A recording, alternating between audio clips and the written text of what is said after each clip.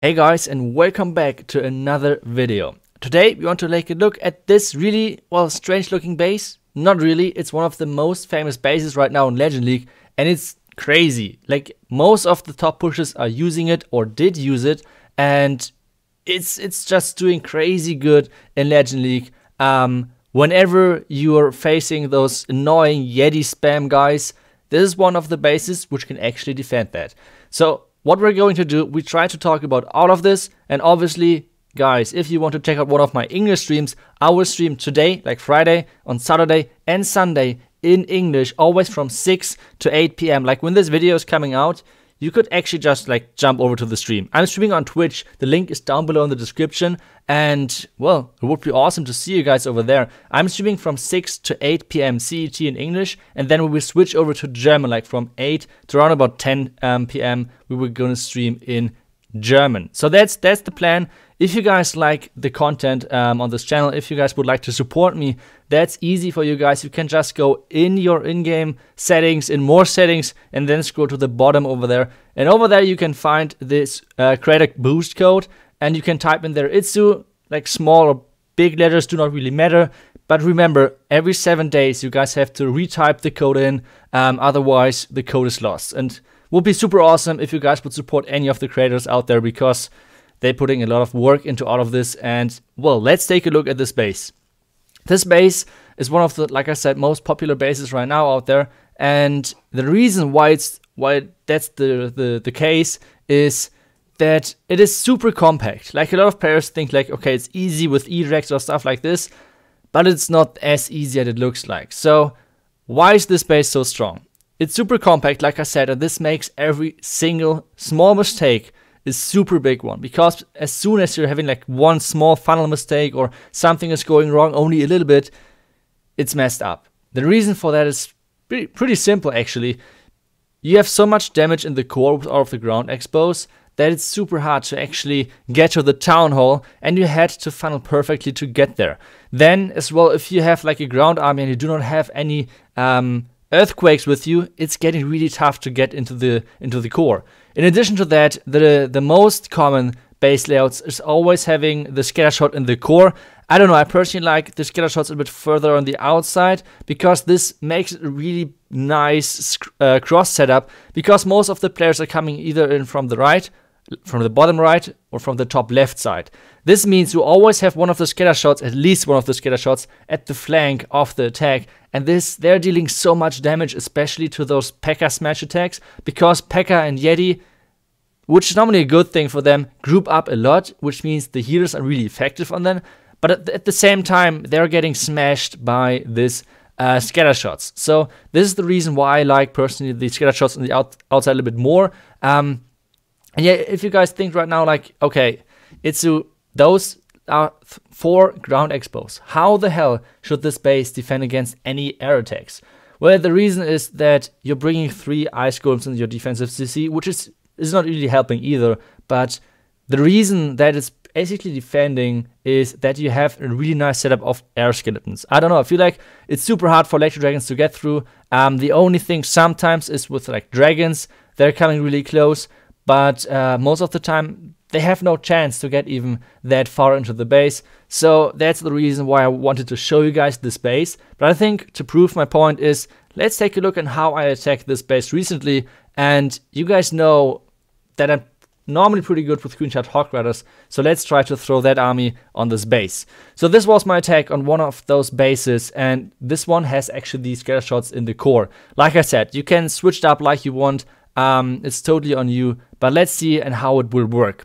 Once again, notice as well, this guy is running 2 single inferno towers, and this base which I'm providing to you is basically the idea of the base. You do not have to copy it like 100%. You can switch around with your scatter shots like this guy. You can switch it around with your single inferno towers, with the traps. Let me know what you guys changed to make the base even better. So for me, what I did is I loot the CC out kind of early. That's easy on this base. And then the next thing is just trying to charge in. I tried to charge into the single inferno tower to get that out of the way as early as possible. And the next thing which I'm going to do is breaking my king in at the top, just to make sure that the funnel is set up so my queen is actually going the right way. The next thing which I have to do is, well, I just have to hope my queen is going the right way, because funneling on this base is super annoying and super hard. The reason is the queen can do only one step and the entire attack is over. So the next thing which we are going to do is placing the siege machine, like the ram, to make sure that our queen is actually getting into the core. The next thing we have to do is to make sure that our queen is not getting roasted by the single inferno tower, otherwise we'll have a problem. For us, it's a bit unlucky that the queen is actually getting targeted by the single inferno tower, which means I need to use a free spell over there. The next thing is I'm going to use the rage, but over there was like this one small step which messed up the entire attack. The queen is going onto the outside. With my queen going in for the single inferno tower, for the town hall, everything would have went perfectly, but this is the small things which can go wrong, which I wanted to highlight. The queen shot so far went perfectly. Any other base, easy freaking triple any day. But on this base, one minor misstep of the queen is costing me the entire attack. So I still can enter the town hall and get obviously the second star, but it's not as high of a percentage I would like it to be, because, well, the percentage on this base is super annoying to get. Like, I would show you guys the entire base in a second again, but it's super hard to actually get the percentage on the outside. The reason for that is that always the buildings are one tile or like two tiles into the base, which means bowlers or like wizards cannot reach those defense or like those trash buildings to get the percentage actually. So that's super annoying for most of the armies. And you guys see my hogs are dying. There's so many enemy heroes out there which were still alive, and this means this attack is not going anywhere. And like I said, most of the top pushers right now are using this base. It's doing crazy well. There are a couple of different versions out there. I hope you guys find the best version which is defending for you.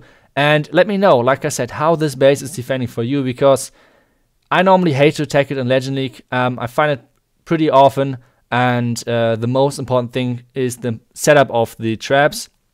And I think I found pretty decent setup for the traps.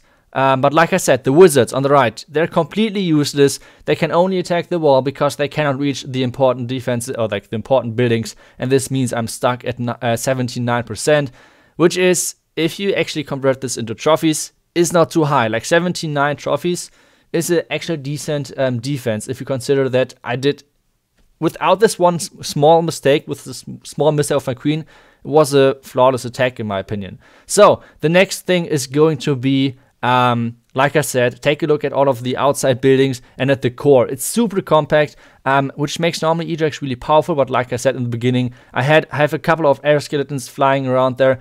I do not like right now any, like to mix up the CC too much. I like the ice golems a lot, especially against all of those Yeti guys out there. I mean, I'm using Yetis on my own and just hate 3 ice golems in the defensive CC, so those defenses are super annoying, and that's the reason why I like to run it. A lot of players right now are using ground armies.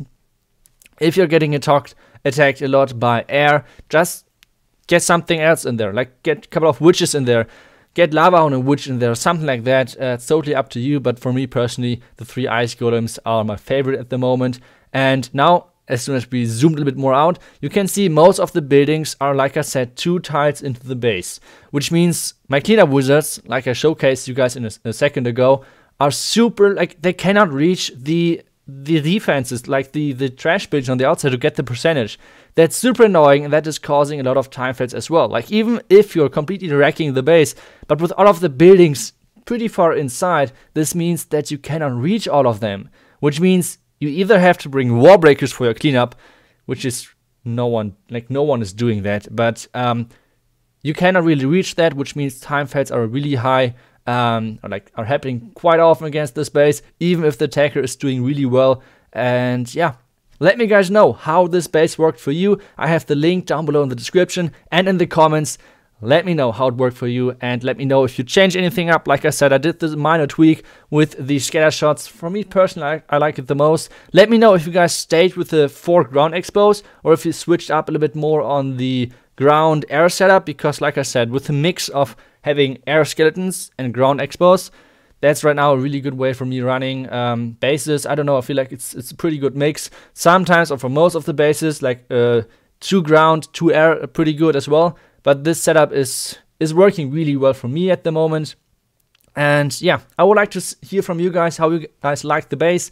I will see you guys hopefully in the next one. And remember, I will stream today from 6 to 8 p.m. in English. So if you guys want to watch my legend attacks, make sure to stop by, and I will see you guys there. See you and bye bye.